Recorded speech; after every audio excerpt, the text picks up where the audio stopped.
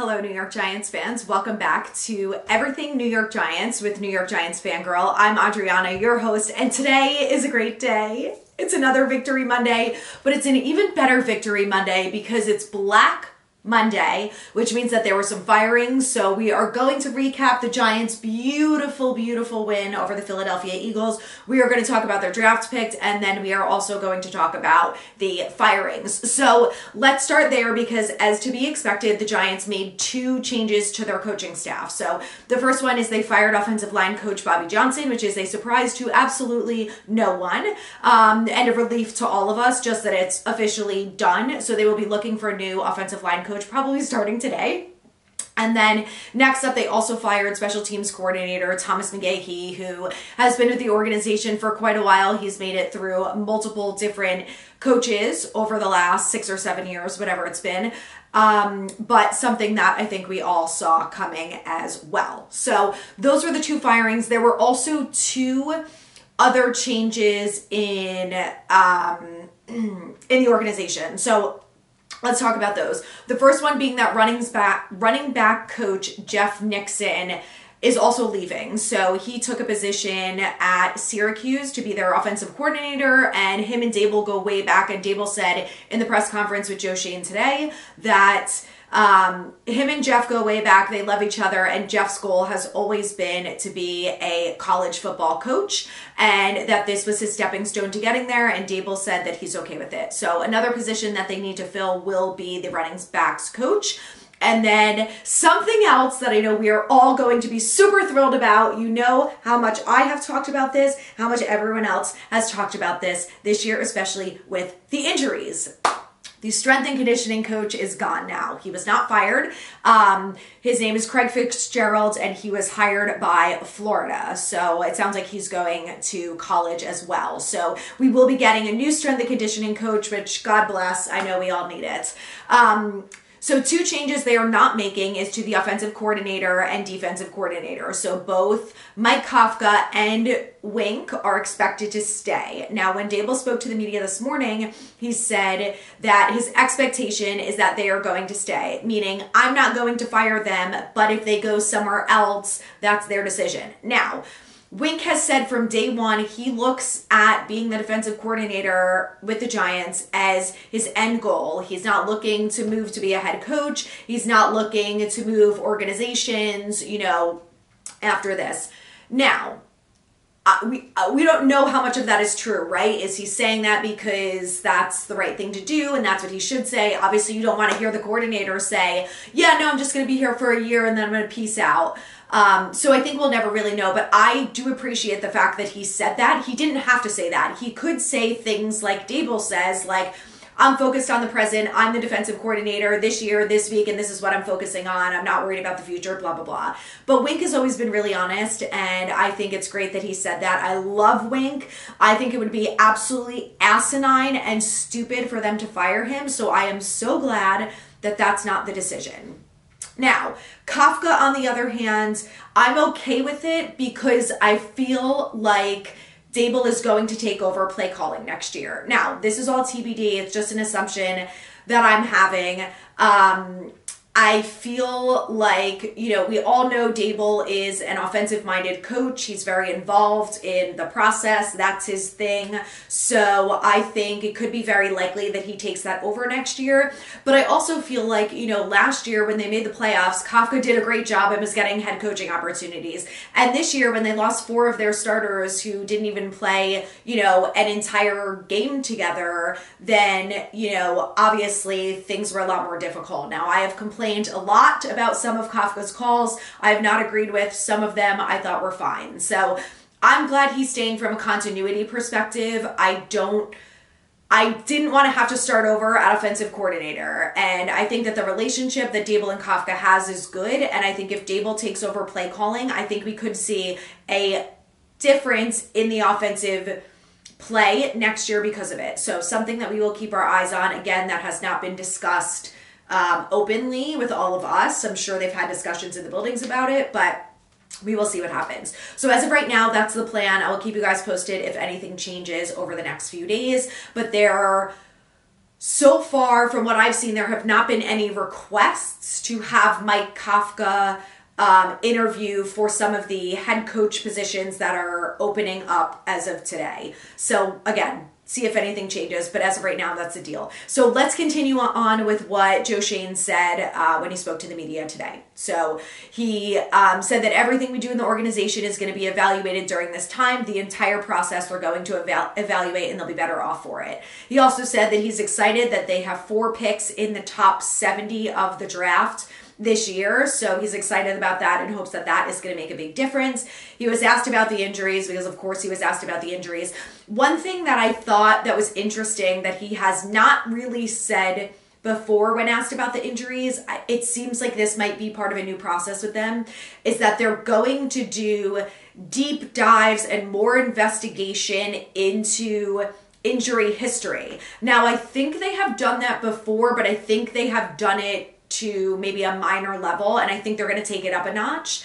And I think that's going to be something big, especially when it comes to the draft. So what my cousin and I were just talking about, because we went to the game together last night, is does that automatically feel like maybe Michael Penix Jr. is not going to be in the running coming off of 2 ACL injuries? So who knows? All speculation on our part, but I think it might be something to consider when you hear Joe Schoen say something like, a player's injury history is extremely important. Yes, it was in the past, but look at this team this year and every year for the last couple of years, like injuries are obviously a problem. So I don't know, just a thought. We'll see what happens, but I am glad that it seems like they're really going to be taking previous injuries into account, and I don't know if that means they're automatically going to rule out players because of specific injuries that they had or what. He also said that, you know, last year they had 6 ACLs, this year they only had 2, so the soft tissue injuries got better, which I'm sure was maybe in relation to the turf that they installed at MetLife. But, you know, he obviously did say that they dealt with a lot of injuries this year, so something they're going to get more information on. So we'll see about that. Now, you know, he was asked about Daniel Jones because obviously he was asked about Daniel Jones. He was asked about bringing in a quarterback this offseason, and this was his answer. There's always a chance Daniel Jones is not ready by week 1, so we need to hope for the best, but plan for all possibilities. He also said that he does still believe in Daniel Jones, which, again, the fact that anyone is shocked by that is literally mind-boggling to me. What also is mind-boggling to me is that some beat reporter asked Daniel Jones to his face this morning, what does he think about them drafting a quarterback? Is that going to affect him and what he's doing? And Jones laughed, which I was like, good for you. You should laugh in their face because it's an idiotic fucking question.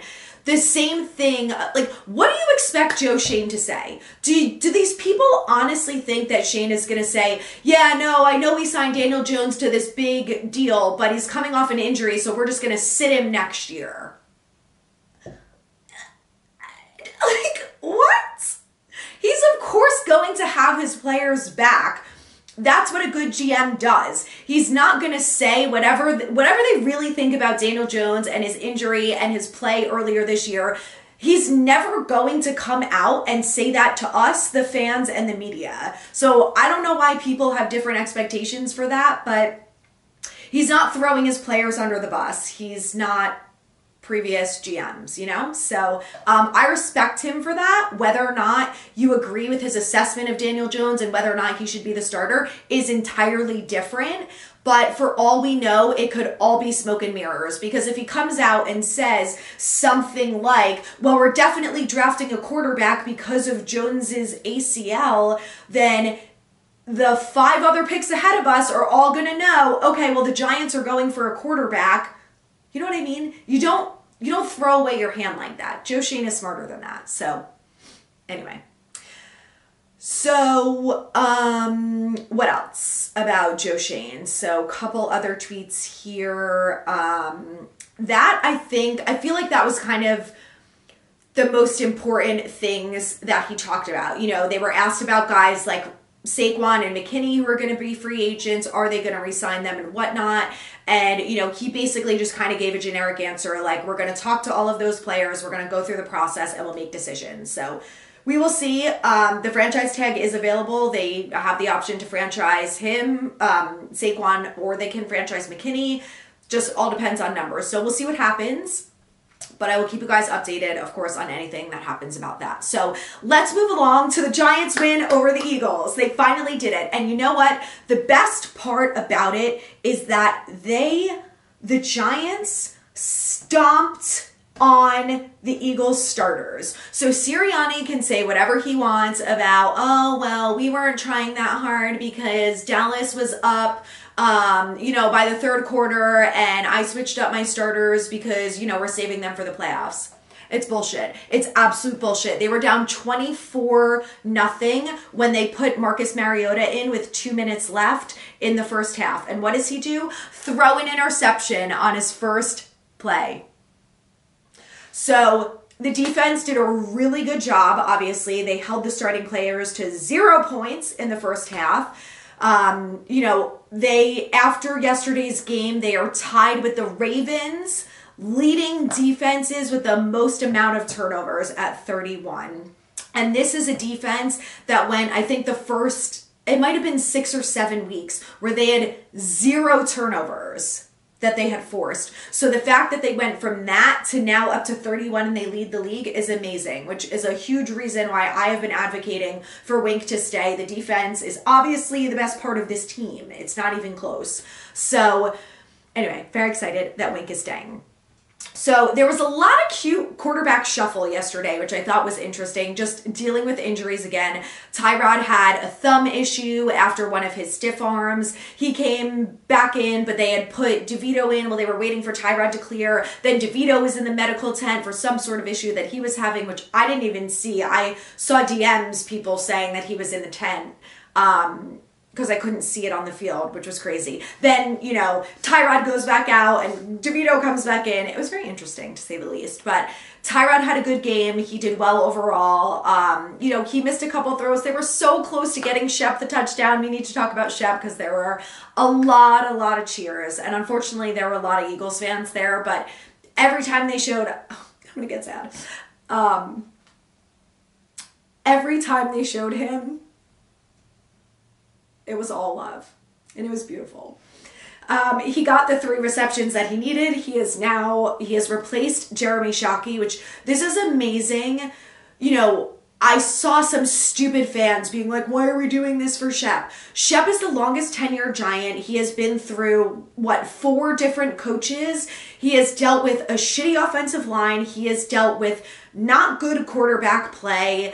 The last 2 years of his career, he's barely even played at all, and he's never said anything. He's been a leader. He's worked his ass off to come back from Achilles and ACL tears. He's dealt with really challenging injuries. He's dealt with concussions, and he's just always put the team first. He's such a good dude, and he now is number 5 in franchise history for the most receptions from a wide receiver, and I think that's incredible, and I think he deserved the standing ovation and the cheers that he got. So we love Shep.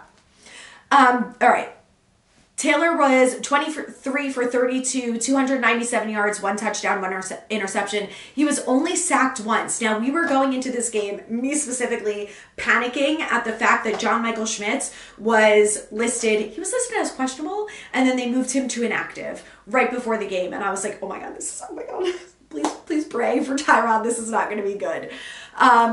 But you know what? The line held it together for the most part. The run game was awful, but they did a really good job pass blocking, and they just did a good job of protecting Taylor. He was not under pressure a lot of times, and I know a big part of that is because last year the Eagles led the NFL in sacks, and this year they're nowhere close to that, but still. The Eagles team is very talented. Hassan Reddick is not a joke, and he was listed as questionable, and he did not end up playing? Wait a minute. I don't think he ended up playing. But some of their other defensive linemen are very good. They did an amazing job of stopping our run. Saquon had 18 carries for 46 yards. So unfortunately for Saquon, he didn't hit that 84 mark where he would have gotten 1,000 yards rushing this year, but he did have 2 TDs. He had a beautiful, I mean, Tyrod throws a really nice deep ball, and Saquon caught it and ran it in, and it was awesome. He did a great job. Tyrod 8 carries for 38 yards. Eric Gray, so they put Eric Gray in towards the end, and he did a great job running. Listen, he's not Saquon. He doesn't have the explosiveness that Saquon does. No one is going to say that, oh, if we lose Saquon, Eric Gray is going to be just as good. He's not, but he is a really good north-south runner, and he can break through some tackles. So on 3 carries yesterday, he had 19 yards, and the longest one was 12. So he's going to be a good backup. I think he's probably going to be what Matt Breida has been to this offense over the last couple of years. So I like Gray. I'm excited to see more of him. And then Sterling had 1 carry for 6 yards. So, you know, the defense did a really good job. One thing about Sterling is that on that handoff, that would have been the 3rd reception, but it was a handoff, so it didn't count. And then the Giants ended up giving the ball back to the Eagles, and then the defense comes through with the takeaway. The Giants get the ball back, and Sterling gets his 3rd reception. It was just like, everyone came to play. Everyone said, I'm so sick of losing to this goddamn team. They probably hate Nick Sirianni as much as we do. And it felt really good to get a win. It felt really good to get a win against the Eagles. We absolutely killed their starters, and they are not the team that they used to be. But the fact that Week 18, this team has nothing to play for. They're not in the playoffs. Everyone's talking about how they should just tank because they'll get a better draft pick, and everyone's only worried about the draft pick and blah, blah, blah. These guys said, no, we came to play. This is a division game. It's our division rival who is beating up on us for the last couple of years. It's our turn to turn the tables and return the favor. And they did, and it was glorious, and I love them. Let's talk about the receiving. Wandale, oh my God, guys. If there is one really good highlight coming out of this year, it should be none other than Wandale Robinson. I know there are some other ones, but Wandale coming back from that knee injury, and Dable was asked about it in the postgame, and he just said, you know, we could tell that Wandale was not himself until all of a sudden he like really hit that 100% mark where he was back to himself, and you immediately saw the difference on the field.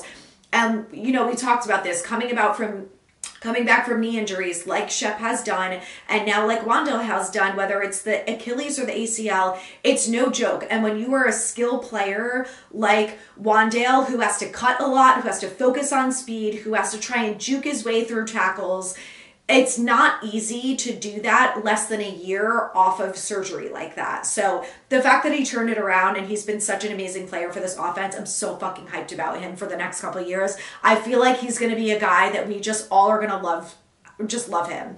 5 receptions for 85 yards. Darius Slayton, 5 receptions for 62 yards and a touchdown. He's another guy that we have to talk about, who I know we have all beaten down badly, but he has been unbelievable for this team, and I feel like, you know, up until this year, he's gotten a lot of crap for the drops because they've come at really opportune times for the Giants to win games, and he just has not come up with the ball.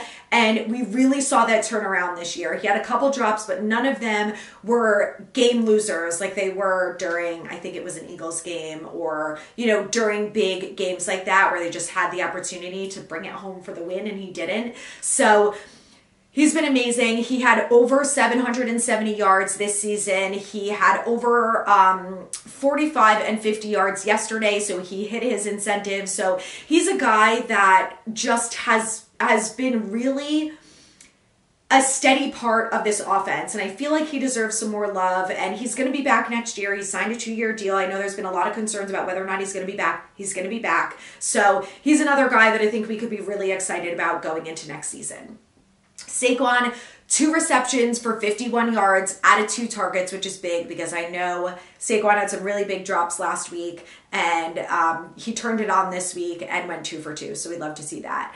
Waller, out of 6 targets, had 5 receptions for 45 yards. Again, someone who has definitely struggled this season. He hasn't gotten the yak yardage that we all were expecting him to get. Dealt with a lot of injuries, unfortunately, especially this year, but 5 receptions for 45 yards. Like, at the end of the day, I just want to see him make plays, and I think that next year is going to be even better for him. I think next year is going to be better for a lot of players on this team because this year was a shit show, but you know what I mean. I just think he's a guy that we can all look forward to, and I know a lot of fans are really bummed out by his lack of production this year and the injuries and everything, but at the end of the day, he's better than Kadarius Toney. And that's all anyone should think about when they say, oh, Darren Waller was a waste. Would you rather have Kadarius Toney? The answer to that is no. It's no. There is no other answer, okay? Moving on.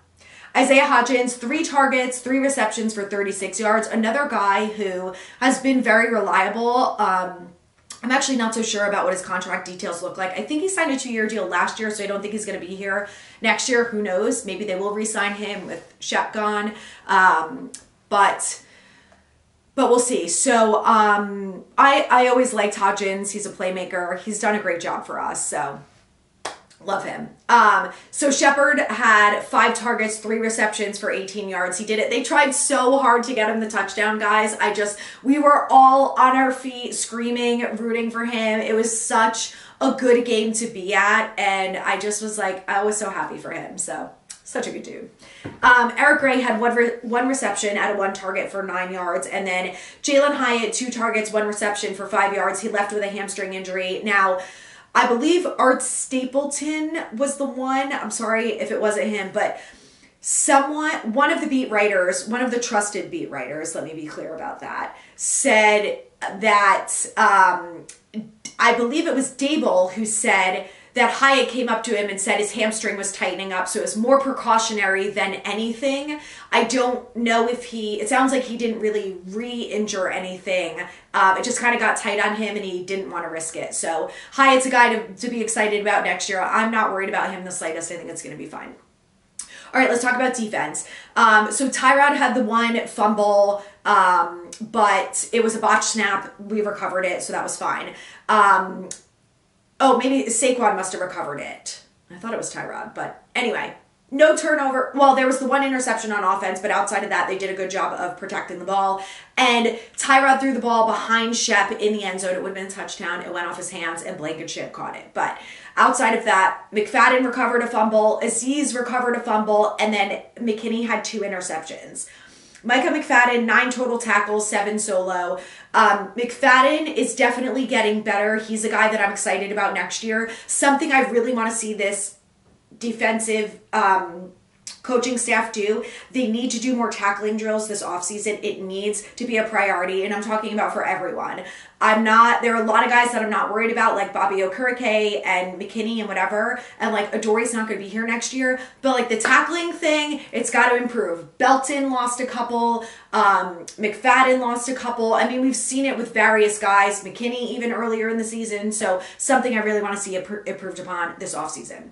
So, we had 5 sacks and 5 tackles for loss. This defense came to play. They said, we are done. We are done with this narrative that we are not good and we can't beat the Eagles. And oh my God, I loved it. Bobby Okereke, 8 total tackles, 5 solo, 1 sack, 1 tackle for loss.